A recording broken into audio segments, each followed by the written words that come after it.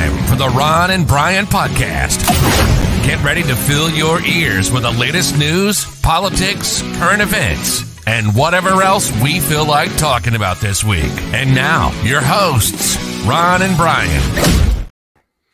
All right. Good evening, everybody. It is Sunday night. It is 8 o'clock, and it is time for episode 272 of the Ron and Brian podcast. As always, I am joined here by my good friend, Brian. Brian, I know it has been quite the day for you. All week long, you have been following with extreme interest the are they or aren't they story of Travis Kelce and Taylor Swift, which apparently they are seems to have set. I mean, she was in the Kansas City Chiefs box. She was sitting next to Mama Kelce. She chest bumped during a Travis Kelce touchdown. Brian, your dream has come true. The new power couple has emerged. Listen,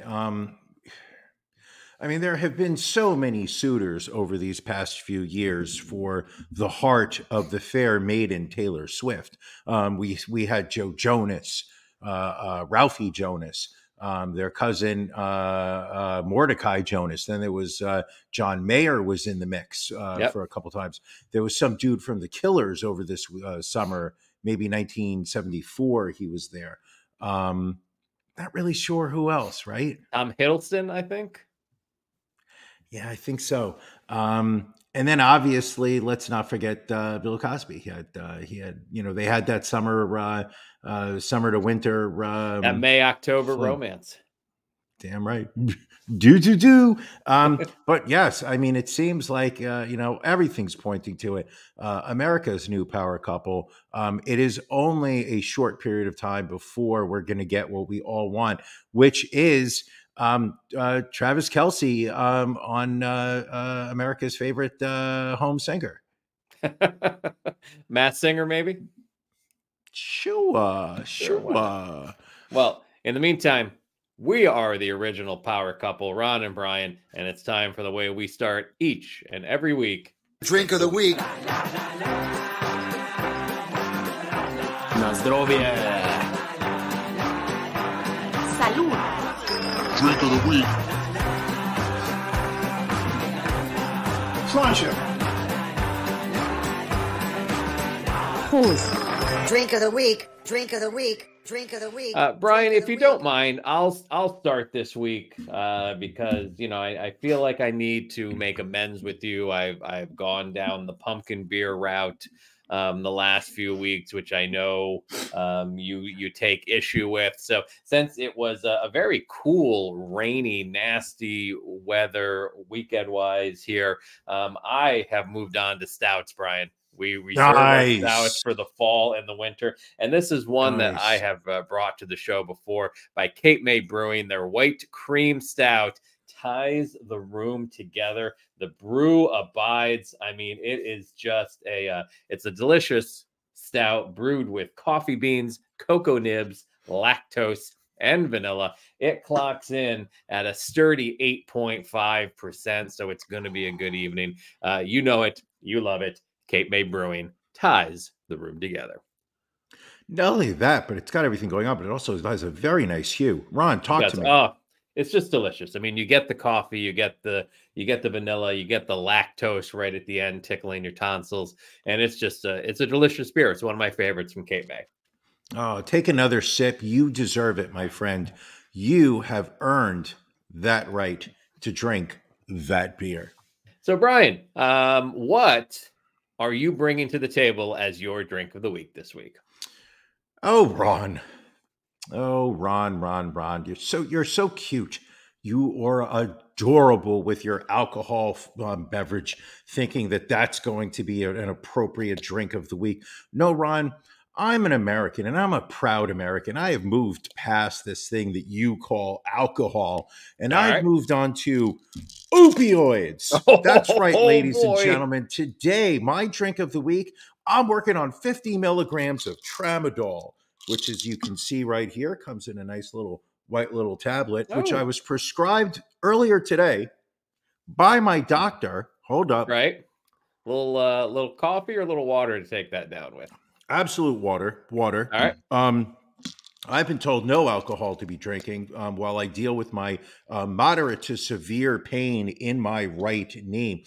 That's right, Ron. Tramadol is a strong painkiller from a group of medicines called the opioids. It doesn't stop the pain completely, but you will not be able to feel it as much. That's right, Ron. There's absolutely no lactose in this. There's no chocolate nibs or hints of hops or malts. This is just pure pharmaceutica Tramadol, 50 milligrams in my body.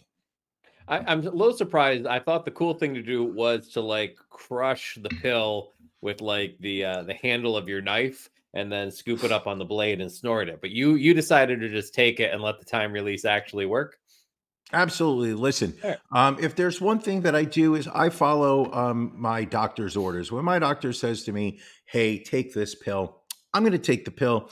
I'm not going to grind it up, sniffle it up. All right, fair enough.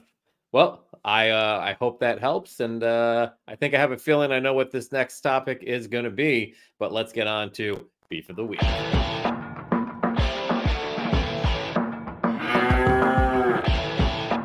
Ron and Brian's Beef of the Week.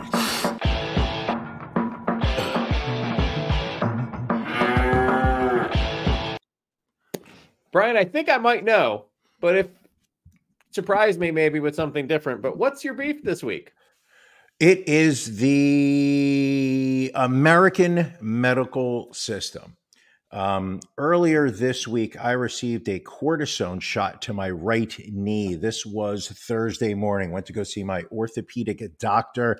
He's been providing me care for the past, I would say, maybe 6 months on my right knee. Started with a torn ACL, months of physical therapy, put in the work, put in the labor, kind of started to reach a point where I just wasn't making any more progress. And it was just hurting me sitting, standing, hurting, standing.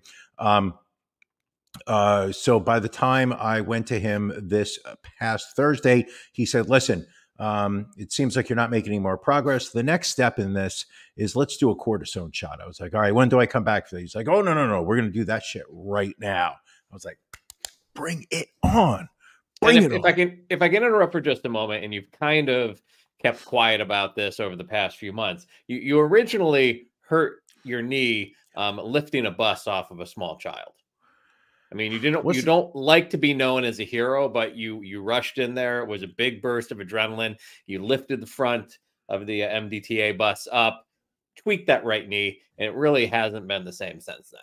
Listen, Ron, when you are walking down the street and you see a New York City bus that has been hijacked by an undocumented migrant who has been welcomed into New York City with open arms, has not been taught how to properly drive or how to purchase their own vehicle, but has just broken the law because, New York City's woke prosecutors are not under any circumstances providing an environment where people shouldn't be stealing city buses. When you see, some of New York City's, next generation damaged by this behavior, by an out of control, lawless society, you jump in. You don't think twice. You step in. So, right, exactly.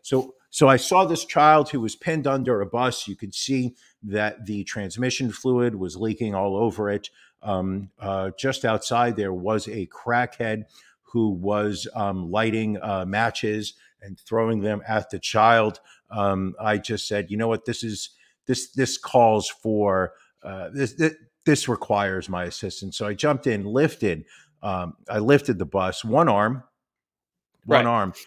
Should have done two in hindsight. I should have done two. I should have had the weight. I should have had the weight lifted evenly and distributed amongst my body. By lifting it with my left hand, what it did was it applied too much pressure to the right. There was a lot of torque on the right knee. As such, I've been suffering. So I got my cortisone shot earlier this week, and Thursday couldn't really feel the difference. I'm going to say this to you: I woke up Friday, felt amazing, felt as if there was absolutely nothing wrong with my knee. Like a walking new man. comfortably, sitting comfortably. I couldn't remember the last time my knee felt this good. At around 4:00 in the afternoon, I sat down, and holy shit, did I start to feel pain when I stood up. Within a very short period of time, about 2 hours, as I was commuting home, the pain grew significantly worse and worse to the point where I was visibly walking in pain, limping. People walking down the street were asking me if they could assist in some way. People offered me car rides. This is what happens when you move to the great state of New Jersey. Hudson County, I mean, the citizens, I cannot thank them enough. They really rallied to my support. Never would have seen this kind of behavior in New York City. It's a dying city, Ron. However, Friday night literally couldn't walk. Saturday could not walk. Today I went to the ER. Well, I first went to urgent care because that's what we do in America. We go to urgent care first. At which point I was pretty much told, well, we don't have any X-ray machinery here, so there's nothing that we can do for you. At which point I tried to explain to the doctor there that this was not a bone problem, that this has been something going on for months, and now just aggravated to the point where I now was struggling to walk, that I needed something for soft tissue. At which point she immediately jumped to, well, we need to rule out whether you have an infection from the shot, and that's what's caused this problem, or we also need to rule out whether you have a blood clot that is stuck in your, it's stuck somewhere in your leg. What about trying to diagnose what it is? This is my problem with the American medical system. The way it's set up is that instead of taking a look at the problem and saying, well, statistically speaking, this is most likely what's wrong, and let's start treating that. Right. It's set up is, let's figure out the worst case scenario and rule that out. Start knocking those out. And then start working down in severity until we get to something where it likely is the cause, which basically wastes your time, wastes valuable resources in the medical field, medical costs sky high, and you end up getting tests and treatment that is not required whatsoever.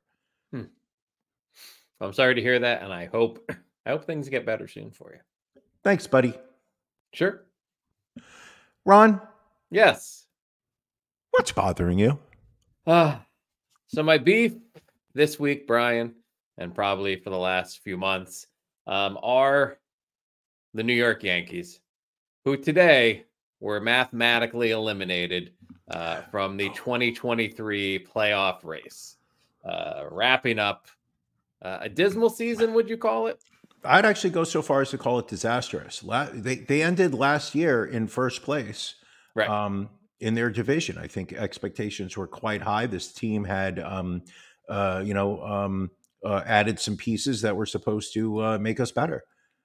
Tremendous amount of talent on the team, tremendous payroll as always, and just bottom of the barrel finish. If it weren't for, I think the Blue Jays might be the worst. I'm not sure who's below us in the American League East. Red Sox. Just Red Sox. Just very disappointing. Just very disappointing. Yeah. As we mentioned to people, we were at Old Timers Day a couple of weekends ago. Deservedly so. Aaron Boone was the only person who was brought onto the field that was booed. He was part of that 98 World Championship team. Got to get rid of Aaron Boone. Yeah, I guess maybe my beef is Aaron Boone, because I do love the Yankees. I'm not a fan of Aaron Boone's management. Well, do you think that a different manager would have gotten better performance out of these players? I mean, I saw a statistic earlier this week that the Yankees as a team had the second lowest batting average in all of baseball this season. So this wasn't just a couple players underperforming. I mean, there were regular times where you looked at the starting lineup and there was maybe two players at most that were hitting above 250. I mean, it's a leadership issue, Brian. It starts from the top down. When there is a bad episode of this podcast, who do people look at? They look at you, Brian, as 51% ownership. When Matt falls off the wagon yet again, and wakes up in a pile of his own vomit on the streets of New York City, who do they blame? They blame you because you're the 51% owner. Sure. So it really is, it's the case of top down, trickle down, Brian. Trickle down works in economics. It works in management as well. Why do you think it is that I am to blame for these problems when we had worse problems under your championship, and you blamed them on the poor. If I remember correctly, there was I do recall there were times where you had some technical difficulties and you were unable to do the show. And when I said to you, this is something that, as champ, you were like, listen, don't talk to me about being the champ. It's these effing poor people in my neighborhood who are holding me back. I believe you even blamed the Jews about 4 or 5 times. I don't recall that happening, actually. Yeah, I remember asking you, hey, do you still enjoy living where you are? And you're like, no, this is neighborhoods. It's gone all to the Jews. I think the opioids might be kicking in on you. You're starting to hallucinate. You're starting to really get these false memories. I feel for you, my friend. I really do. I do. Thank you. So let's get to our let's get to our stories of the week, Brian. We always like to make sure we grab a couple of stories so they don't fall through the cracks, and we make sure we get to them. Brian, what is your story of the week this week? What is the story that you want to make sure we cover tonight? My story of the week. It's not what I would consider a feel-good story. Going all the way out to Melbourne, Australia. And the story of, what is her name again? Hold on, Wilkinson. Ian Wilkinson, his wife. Who's the one that? Okay, so Erin there was Patterson is the one charged. Perfect. So Erin Patterson is a young lady living in Melbourne, Australia. She invites her pastor and his wife. Apparently, in Australia, they let their religious leaders have sex. And she invites her pastor, his wife. She is then joined by her former in-laws, Don and Gail Patterson, for lunch on July 29th. So it's 5 people at this table. And what makes this meal noteworthy, why we are talking about it months later, is that within days, Erin Patterson is the only surviving member of this lunch. What did she feed them, you may ask? Not opioids. No, you're supposed to say, what did she feed them? I said, what you did may she feed ask. Them? What she fed fed them? They feed them? She fed them beef Wellington, and you know me, I love a good beef Wellington. And you've got the tenderloin, the filet tenderloin, inside an onion and mushroom pate, if you would, right? Or a mixture. I don't know. Inside, what is it? Phyllo dough, A phyllo dough, a pastry dough. Phyllo dough. That's what I thought. However, allegedly, Erin did not use your normal type of button mushrooms. She apparently went to an Asian food market and purchased deadly death cap mushrooms. Within hours of this meal, Pastor Ian Wilkinson passed away. His wife passed away. Erin's in-laws, Don and Gail Patterson, passed away. Erin alive. While she has not been charged with any crime yet, Melbourne police have announced that she is a suspect in these suspicious deaths, as they do believe that she fed them these poisonous mushrooms intentionally. This story has Australia abuzz, and we will continue to follow it. Has Gordon Ramsay stitched this on his TikTok channel yet? Like, no, not the death cap mushrooms. It's raw. It's fucking raw. God, I love. What was that show that he did? Not the one where he goes into the kitchens, into the restaurants, but where he's got the reality show with the different. Chefs. He did Hell's Kitchen. I think that might be the one you're referring to. I am thinking of Hell's Kitchen, where every week somebody had to throw their what do you call that thing? Their chef's jacket. Their jacket. Yes, it was terrible. All right, Brian. Ron, what's your story? My story of the week. We go down to the great state of Florida, or Florida, as we like to say, where a woman allegedly attacked 2 people at a pool for doing stretches that she thought were inappropriate. This involves Amanda Ferragamo, age 41, who was arrested in Sumter County, Florida, after the incident. We have her mugshot here, where she was clearly attempting to smuggle an iPhone 15 in her mouth into the jail. Apparently, it involves a male and a female victim. The female victim told deputies that she and the male victim were doing stretches when Ferragamo smacked and shoved them both. Now, what's weird is the story took place at 2:30 a.m. on a Sunday morning. Why are you doing stretches by the pool? I think perhaps that was sex, Brian. You think? I'm just throwing that out there. But the female victim then stated that the defendant accused them of both of doing inappropriate activities, began to shove her and smacked her across the face. The female victim ended up with a red mark on her face, indicating that she was hit as well. Turns out the man, who was not named in the case, and Ferragamo are connected in some way, which made the incident domestic in nature. So Ferragamo was transported to the Sumter County Detention Center and charged with 2 counts of battery. Your audio appears to have cut out. That is rough, Ron. I mean, the whole story sounds a little sketchy. I feel like maybe she caught her man banging another woman and maybe took matters into her own hands. Let me ask you a question, Ron. Is it worse?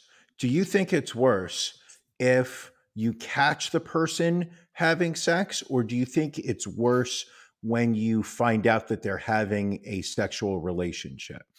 I think catching them, I think the visual is that much more shocking. I mean, I'm sure hearing about it is not great either, but the actual physical act of catching them and having to see it, not great either. Yeah, I don't think so either. All right, we're both in agreement. You know, it's so rare that we're both in agreement. Well, you know, sometimes. All right, sometimes. It's another football Sunday, and that means we got to review our locks of the week.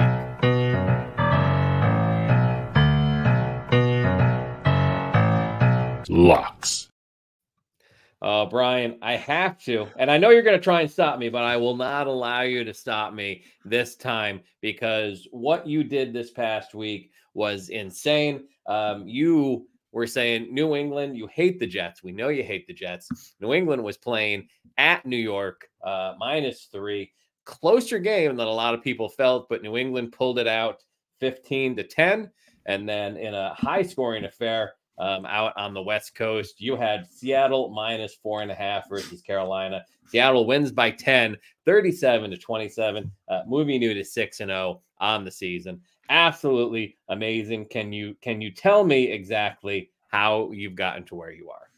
Ron, these games just pop off to me. They become painfully obvious that this is exactly the right way to go. It's a skill that I'm surprised not everybody has. Is that it's something that just comes so simple to me.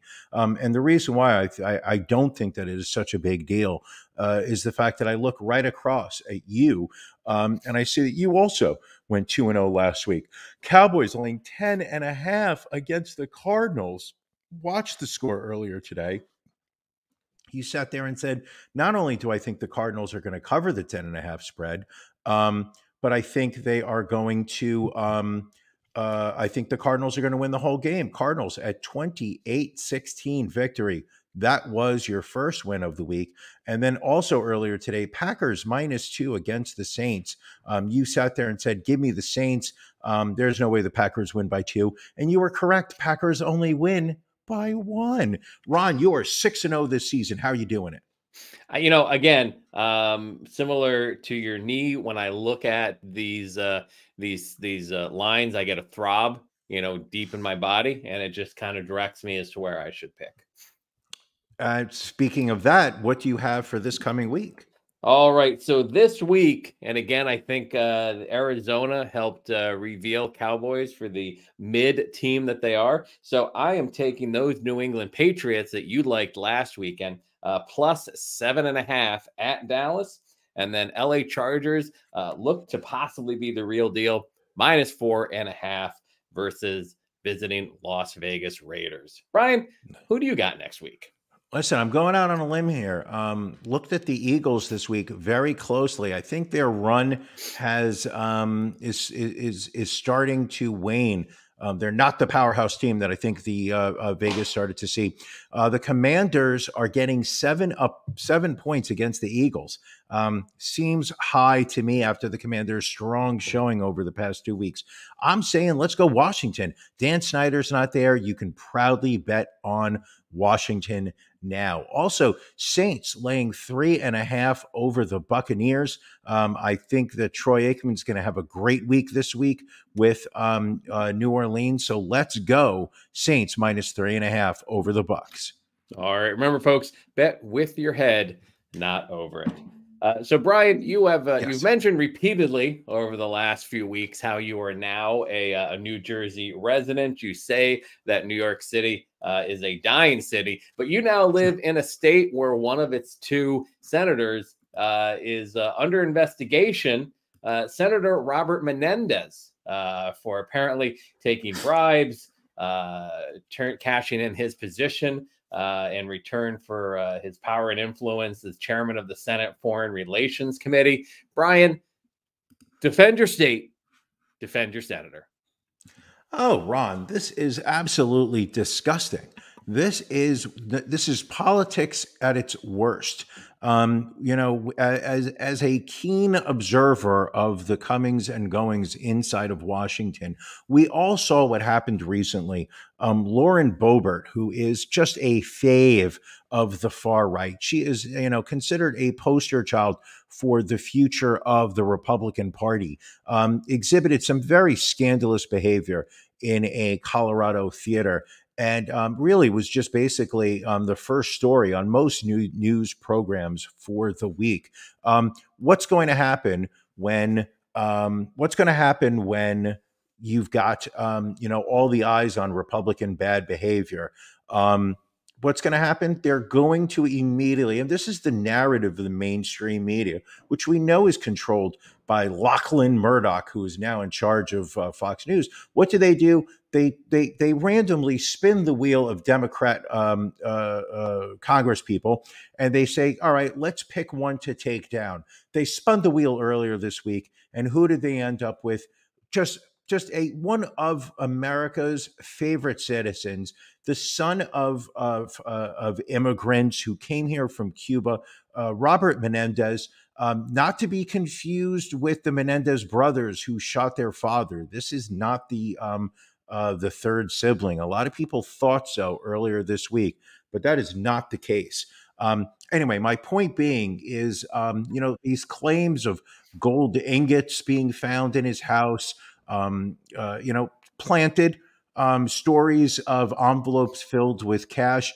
Listen, what self-respecting man does not walk around with envelopes filled with cash so that he can purchase fine gifts for his wife whenever she wants it? Rod, right now, how many pockets of cash do you have right now in your shirt pocket? I mean, at least 4 or 5, correct? I don't believe I have any at the moment.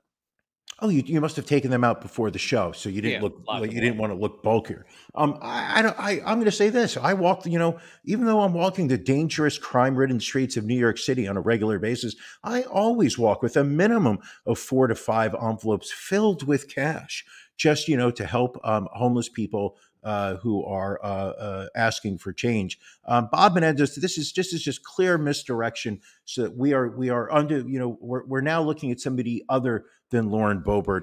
Politics at its worst. Disgusting, Ron. Disgusting behavior.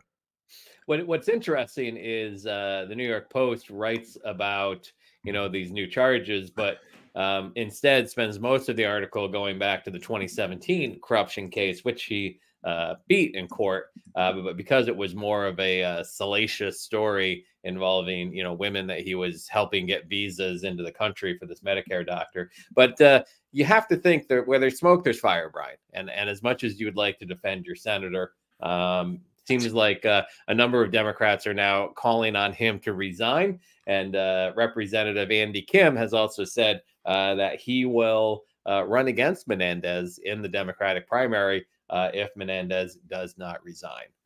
Ron, I'm saddened. Frankly, I'm shocked at your behavior right now.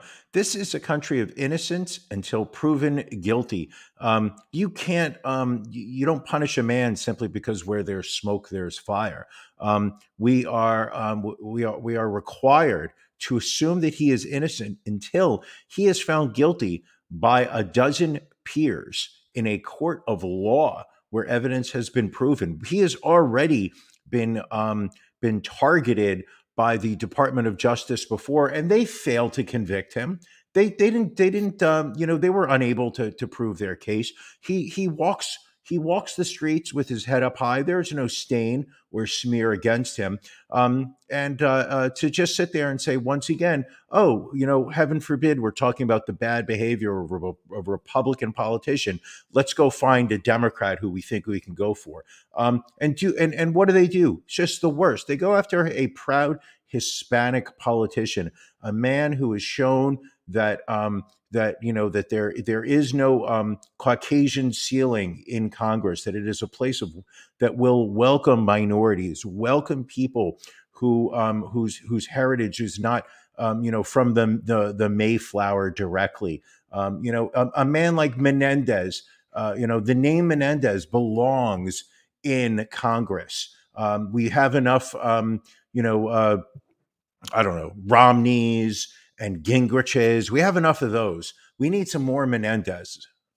I mean, it is Hispanic Heritage Month, so it is a shame that they chose this particular month to bring these charges. So I'm sure you will be out protesting for his innocence later on.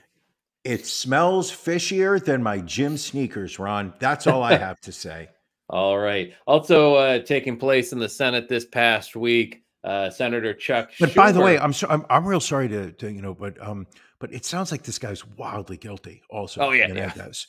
I mean, I actually read an article, I think it was on the Times, where they just listed all the different, in the indictment against him.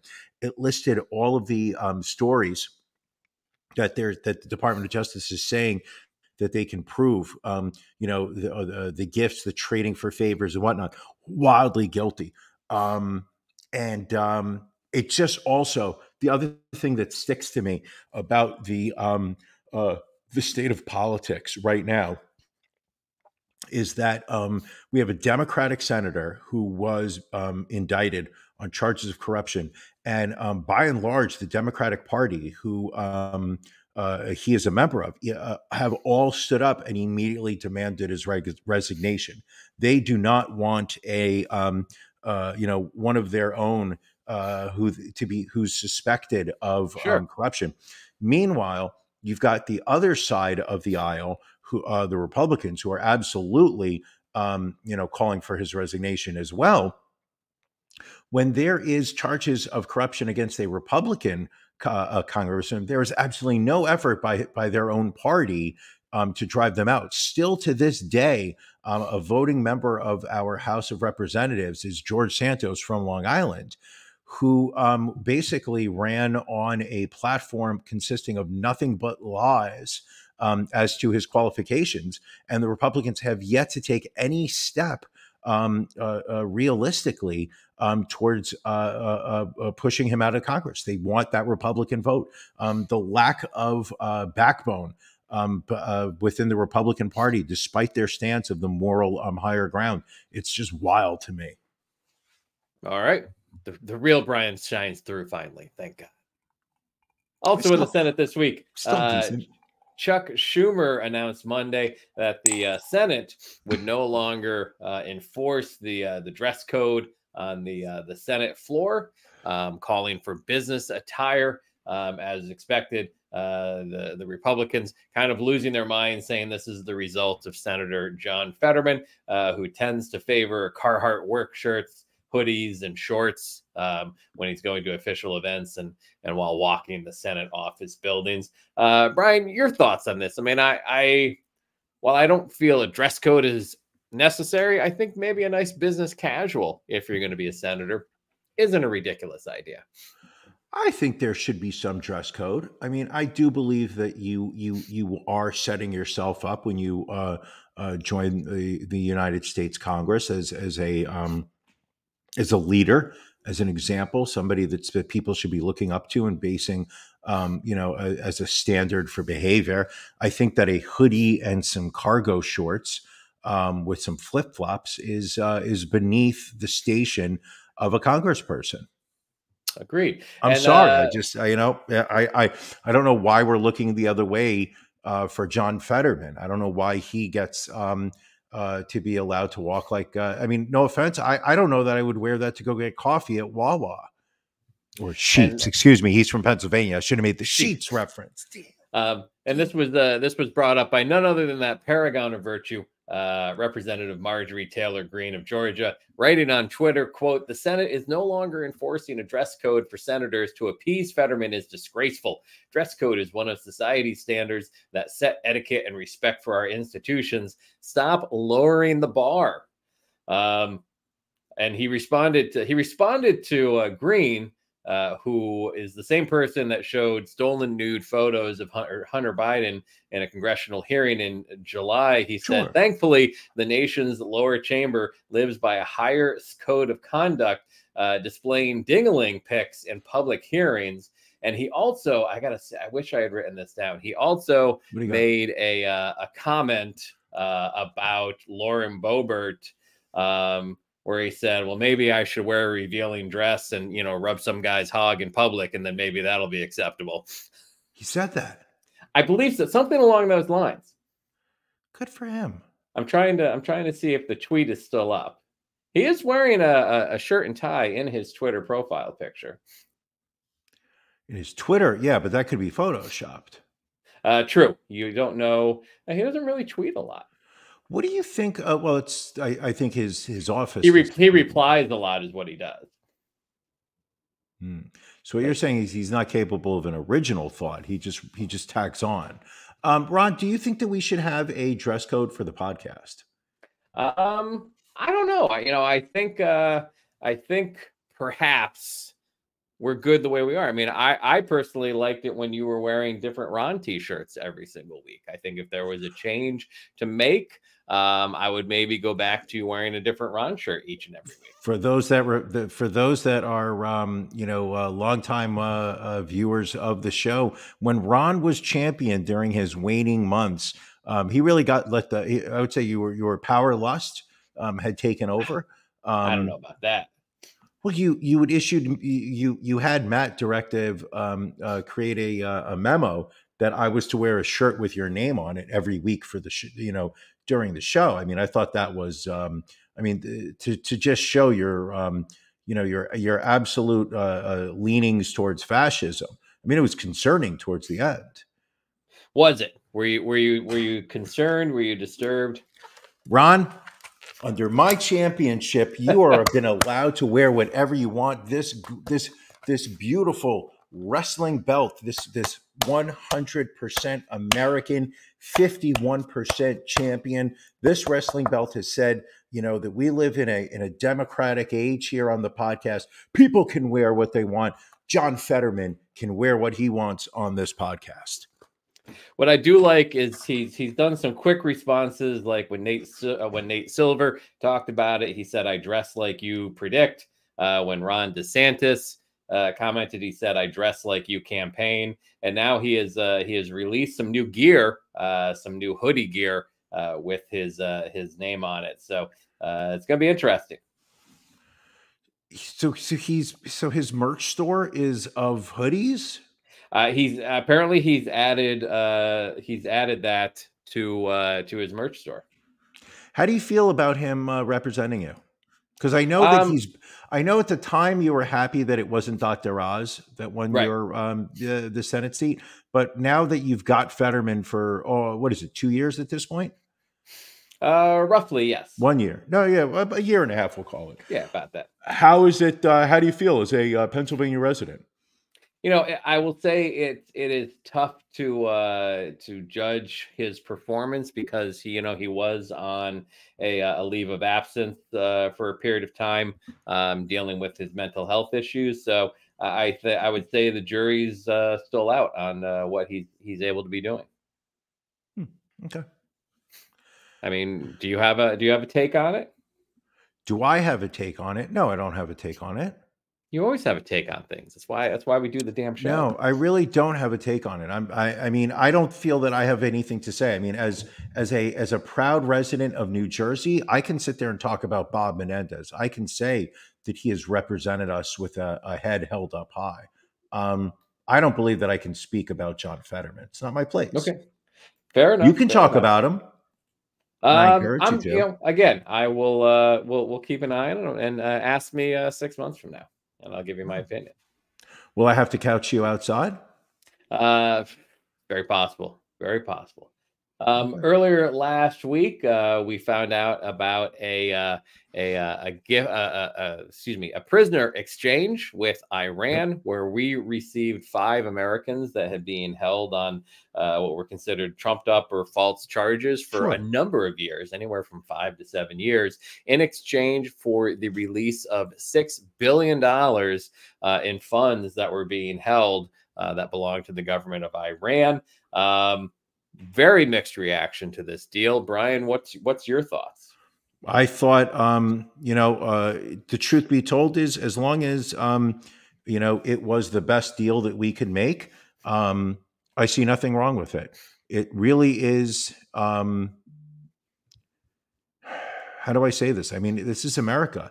No man, woman, or child gets left behind. How do we allow an American citizen to languish within a foreign power without trying to do everything that we can to rescue them? Right. I think the days are gone where we can act, unilaterally sending in our military into foreign land. Oh no, we did that with Osama bin Laden in Pakistan. So I guess we could do it. But yeah, I think the days where we just send in the military to, start and fight wars are over. I think, the fact was this was money that Iran had been owed by South Korea during the Trump administration. They had sold some oil to South Korea just before Trump had enacted some sanctions. And then South Korea held the money back after the sanctions went through. So in theory, this was never our money to begin with. So it's not as if we're paying Iran. Right. I know it's being also misconstrued as. Yeah. Also, while the use of the money has been released to Iran, the United States government still controls the actual account and says that they will only release funds for, provisions like food, medicine, things of that nature, because, obviously, I think the Republicans were concerned that Iran might use this, to enrich their nuclear program. But it does seem like, the Republicans aren't going to be happy with any way that Joe Biden gets Americans back from these countries. We saw that when Brittany Griner, we did a prisoner exchange to get Brittany Griner back. And, we gave up, one of the arms dealers to send back to Russia. And, there was outrage over that. And there was, I forget the name of the American that's still being held over in Russia. Why didn't we do more to get him home? And then, this time we to your point, we release funds that weren't really ours to begin with to get 5 Americans back that, have been languishing in jail cells for years and years and years. And apparently that's not the way to do it either. But no one has an answer as the best way to do it. But however way Biden is doing it is apparently not the right way. Correct.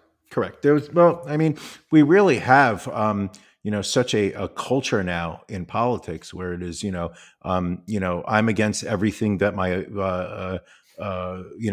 I'm against everything that people in my party are not for. Right. And it's a shame. Like, there does need to be, in order for stuff to happen, there does need to be some level of bipartisanship. Sure. I think you and I are a perfect example of it. You living in suburban Pennsylvania, Elkins Park, area. I'm not sure where you currently live, but, Bill Cosby lived there. Mark Levin lived there. Far right-wing author we learned about earlier this week. It's a very problematic geographic area. I still, I look past, your Republican leanings and allow myself to do this show with you on a weekly basis. And we appreciate that, Brian. We appreciate your open-mindedness. Thank you. Let's hop over to an area we haven't talked about lately. We haven't talked about personal finance lately. Let's look at the markets with stock.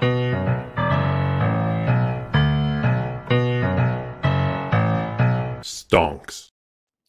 All right. And not really stonks this time, but more NFTs.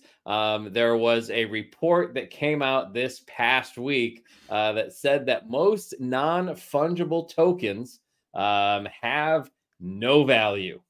Cryptocurrency analyst Dap Gamble determined that out of the 73,257 total NFT collections it analyzed, close to 70,000 had a zero Ether market cap, which is to say zero. Even when looking at 8,850 brand name top NFT collections like CryptoPunks, 18% of them now have a zero floor price, and 41% are worth between $5 and $100. The analytics site goes on to say, if it's possible, the situation may be even bleaker than the numbers suggest. Quote, for example, MAC contract on Ethereum has a floor price of $13,234,204, but it's I hate these pop-up ads. Get off the screen. But its all-time sales is only $18. Right. Listen, this is what you call a classic dump and pump scheme. The value of pump and dump. No, this is the opposite. He's dumping, and he's then dumping he's going to be pumping after. So right. you've got this is why it's the world of NFTs and crypto. It's so wild to me to be on this ride, because you get so many of these reports and stories where people will tank a particular cryptocurrency in hopes that the value of it will immediately plummet so that they can jump in and buy it on the cheap. I think that what the author of this story, this report, clearly are huge fans of NFTs, see the value in NFTs. So they feel like if we write a story about how NFTs are worthless, that they automatically will be able to buy such great NFT projects that are out there. I mean, everyone's talking about Bored Ape, but I mean, let's not forget Monster Chompers, which is also on the Ethereum blockchain. That NFT project brought by Alan Robert of Life of Agony. I mean, those are just the interest is incredible in those NFTs. So I would question the accuracy and validity of any story that says otherwise. Well, I think the difference is Alan reasonably priced his NFTs, where I think you're seeing some collections out there that were wildly overpriced and people bought into them. Oh, I believe that. I believe that as well. All right. Let's move on. We have another segment that people love to hate and hate to love. But the drag queens are the problem. We keep trying to hunt down situations in which drag queens are out there grooming or molesting children in some way. Sure. Again, relatively unsuccessful to do so again this week. Two stories this week going out to Ohio, where two police officers from the Columbus area are being investigated for their response to a sexual misconduct case involving a child after a video of them appearing to blame the 11-year-old girl for creating child porn went viral. Two Columbia police officers, a female and a male, were seen talking to the girl's father on their front porch 6 hours after he allegedly called to report that a man online had manipulated his daughter into sending him pictures of herself.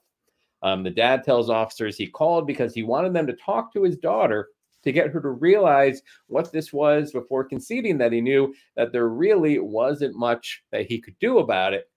The female officer is then heard on the doorbell camera video telling the dad that his preteen daughter, quote, could probably get charged with child porn. Who? She can. She's 11 years old, he responds, to which the officer replies, she's creating it, right? The dad replies, she's 11 years old. The female officer replies, doesn't matter. She's still making porn. Jesus. So the Does Columbus, anybody train these cops on sensitivity? Apparently not. Apparently not. So the Columbus Police Department Twitter account has acknowledged that there is an investigation going on, and also the police commissioner apologized for the officer's handling of it. But they really haven't said too much more in the last week out of it. But yeah, just a perfect example of victim blaming. But then again, isn't Ohio the same state where a 10-year-old needed to go to another state because they weren't going to let her get an abortion, even though she had been raped? Sure. Ohio is. So does that really surprise you? We should rank the states. Okay. We should do an episode where we just rank the states. All right. From worst to best. All right, we'll work on that. Maybe that could Obviously, be our Philadelphia. Pennsylvania comes in second in terms of best state. New Jersey, New Jersey clearly number one is the best state ever. Maybe we'll work on that. What do you want? What are you, the Iron Sheik? New Jersey number one. New Jersey number one. All other states. Next in Brett the Drag Queens are the problem. A fourth New York City schools employee was arrested this week after allegedly harming a student. This is according to the NYPD. Fawzia Nazneen, age 49, was arrested and charged in northeastern Queens for endangering the welfare of a child on Friday afternoon. According to police officials, a 6-year-old student kicked a ball into Nazneen's face. She then grabbed the child by the collar and threw him against the wall. The police said the student began to throw up a couple of minutes later, but when the child tried to get up, Nazneen pushed him to the ground. This was a day after 70-year-old Mohammed Baksh was taken into custody at a school in the Bronx after a 13-year-old girl reported that he had grabbed her breast while trying to give her a hug. An hour earlier on Thursday, police said teacher Brian Thomas was arrested at an Upper West Side school for allegedly punching a 12-year-old boy in the chest. And then on Monday, 40-year-old David Moore was arrested for allegedly striking a 12-year-old boy in the ribcage during a verbal dispute. So quite the week in New York City schools. But Brian, the drag queens that are the problem. It's the drag queens that are the problem. Clearly, it's not poorly trained police officers. Let's see. What else do we have, Brian? What other stories do we have here that you want to get to? I forgot to ask you, Ron. What are you watching? What am I watching? I watched on Hulu last night their new movie, horror movie, supposed to be No One Will Save You. And no one will save you from how bad of a movie this is. It's a story about this woman who is ostracized from the rest of the town that she lives in. You slowly learn through the story why she was ostracized. And then there is an alien invasion, and the aliens are taking over the bodies of the people in the village, and she is fighting back against it. And it is just, you wait and you wait for a payoff, and then there is no payoff. Oh, that's a shame. What are you going to do? So I'm trying to think if I watched anything else this week. I didn't really watch a lot this week. I'm not going to lie. What are you watching, Brian? I started the final season of Sex Education on Netflix. It's a show. I think this is season 4. I think it came out at the beginning of the pandemic. Tells the story in this kind of I don't want to say it's not necessarily based in real times, but it is very. It tells the story of high school students this season. Now they're now entering college and post high school world where and it's just the youth dealing with their sex issues. It's a very LGBTQ plus friendly show. Very much, be who you are, and everything is accepted mentality on this show. I support it fully. All right. I did forget. I did watch the second season of Murdaugh Murders, a Southern Scandal. This was a follow-up on the Alex Murdaugh trial. I did not finish the first season because it came out right after the other, like Murder in Low Country, I think was Which the was initial which was to me, docuseries. I thought it was so good there was no need to watch anything else. Yeah, but this was, so season 2 was a follow-up leading up to the trial, and the sentencing. So this was interesting. You did get to see a little bit more detail than I think maybe the news carried during this entire process. But after you watch all of it, you can't possibly think he's not guilty. Like, you can't doubt the conviction in any way, shape, or form. Do they talk to the surviving son? They asked to interview him. He did not want to be interviewed for the docuseries. I am fascinated by like right now, I would put him in the top 20 list of people who are alive that I would like to share a meal with. I have so many questions for that kid. Sure. You know, how do you still talk to your father? Does he think that his father killed his mother and his brother? All these, you know, pretty much I would just keep asking that question for an hour and a half until he got left. And you have to think that he still supports his father in some way, shape, or form, because otherwise, like, this kid could back the Brinks truck up for you know, I mean, think what he would get paid if he agreed to do like an exclusive interview with, you know, TMZ or one of the networks or Netflix. Like, I mean, that would be, you know, but it appears that he still supports his father, even if you look at, you know, his testimony during the trial and everything else. Sure. So I would say if you skipped season 1 of Murdaugh Murders, continue to skip season 1, jump to season 2 and watch it. Okay. Very good. There was a story in the sports world that I wanted to talk about. And that was the Oakland A's, who have been really just a stain on the image of baseball. My favorite sport, I think yours too. You know, you mentioned the Yankees earlier. However, what we're seeing going on in Oakland is a owner who has decided that they want to take the team out of Oakland and take them to Las Vegas, where they believe they will be more profitable. And to do that, what they have done is gutted the talent on the team, traded away anybody of value, refused to pay you know, anybody their worth. So what they're really doing is fielding a glorified minor league team, you know, at a major league park to try to become an eyesore in the sport, such that they're forced to get approval by the league to move. You know, the fans at various times in the season have held rallies to try to prevent Oakland from losing their baseball team, whatnot. But this past week, there was just a pure moment of embarrassment out of Oakland. First baseman for the Detroit Tigers, Miguel Cabrera, certain Hall of Famer, first ballot, I'm assuming. The guy has thousands of hits and hundreds of home runs. Should have looked up the statistics before we were talking about, but I'm sure Matt will put him in the yes. If you're looking at hits, he is currently 1,000 hits of the next closest active player. He's got like 3,124 hits, and no other active player right now is in a position where they will hit 3,000 in their career. Right. I mean, he literally is, and he's retiring this year. So as you know, as the norm with players that are retiring, as they go on their farewell tour on the last season of their career, you know, when they visit stadiums, there is some kind of retirement ceremony. You know, the same kind of nonsense where they play a video of, you know, this player's greatest moments against the team, et cetera, et cetera. And each team gives them some type of gift.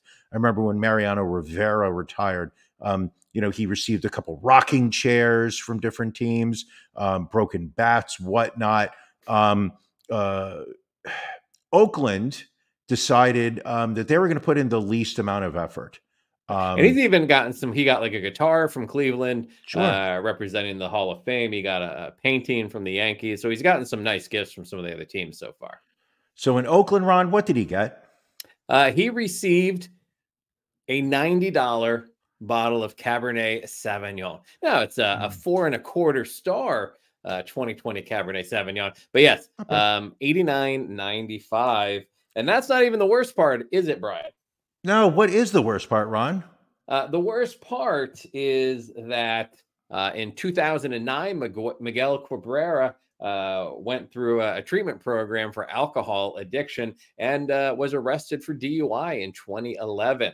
So the man is a recovering alcoholic, and as their farewell gift to him, they got him a moderately priced bottle of wine. Really just shows you the trash organization that is the Oakland Athletics. Well, let's not forget, Brian, if you want something good to spend your money on, we are now available on Cameo. If you need something recorded, birthday wishes, if you're a Major League Baseball player on a retirement tour, we can wish them well. Graduation announcements, engagements, whatever. If you go to cameo.com/Ron Bryan Podcast 8939, it's only $10.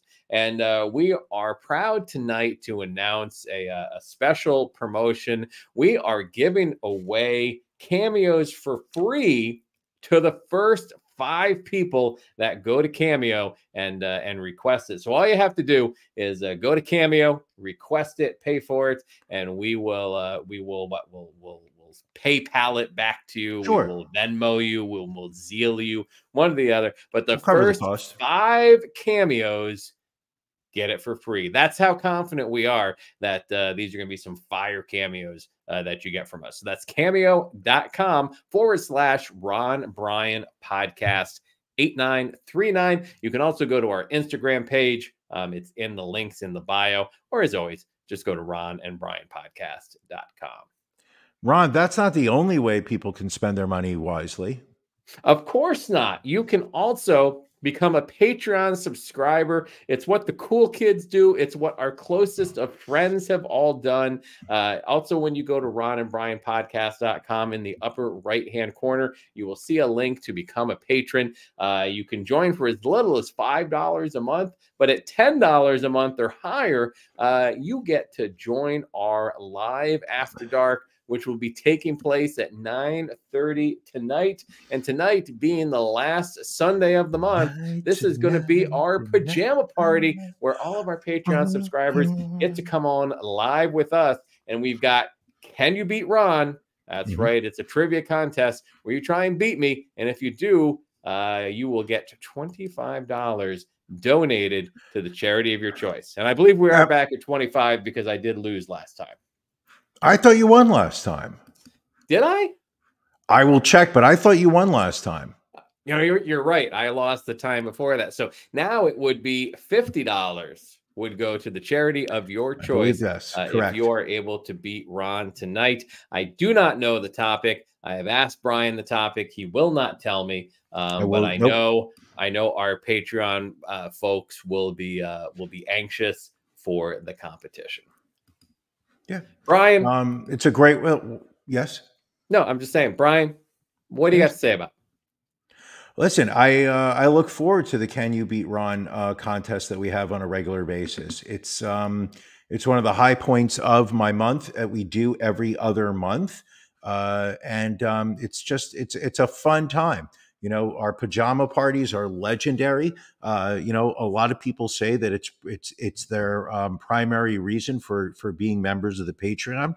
Some people say that they do it to help financially support us because they are big fans of the show and they want to say thank you. But most people are saying, listen, it's the After Dark Pajama Party. It's a once a month occurrence where we get to come on the show as fans of the show, friends of the show. And we get to try and win some of Ron and Brian's money. Always goes to a good cause. You pick a charity, and it's just fun. There you go. Well, we're looking forward to it. That'll be starting up in about 26 minutes. So you still have time to register for that Patreon and join us this evening. Brian, anything else before we wrap things up this week? Love you, buddy. Thanks for doing this again. All right. Love you too, my friend. Thank you all for tuning in. Be good to yourselves and each other. Damn, that would have been better if I had the outro queued up. Oh, God damn it, Ron. I know. We'll catch you next week. Thank you for joining us on the Ron and Brian podcast. We're live each week on YouTube, Facebook, and Twitch. You can find prior episodes, links to our social media, and everything else Ron and Brian at ronandbrianpodcast.com. See you again next